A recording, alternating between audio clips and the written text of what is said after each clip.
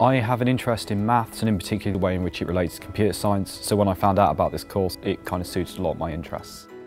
The thing that's been most interesting for me has been encryption. There's a lot of different encryption systems, some becoming obsolete, some not.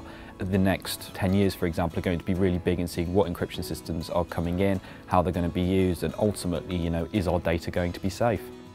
Also, the forensics has been quite interesting, not only to see how we can recover data that should have been deleted, but also the legality of recovering the data.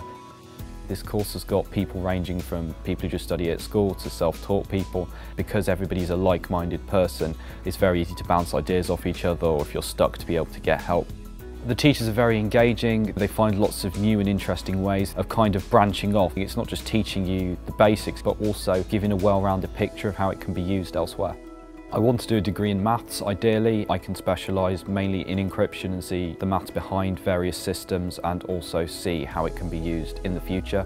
But also there's a lot of other computer science elements that maths can link with. This is one of the reasons why I think this course is especially valuable.